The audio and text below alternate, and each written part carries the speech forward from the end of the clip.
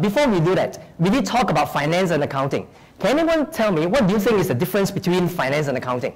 We use this quite interchangeably, don't we? What is finance? What is accounting? Anyone tell me what's accounting?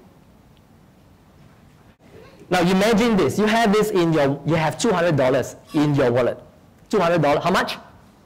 $200 in your wallet. This is a mixture of $50 notes, $10 notes, $5 notes, and $2 notes. How many people here in this room will actually put all the $50 together, the $10 together, the $5 together, and the $2 together in your wallet in that manner? How many of you will do that? Very good. Everybody please hold your hands up, and look around the room. Now these people are natural accountants. Give them a round of applause. Okay.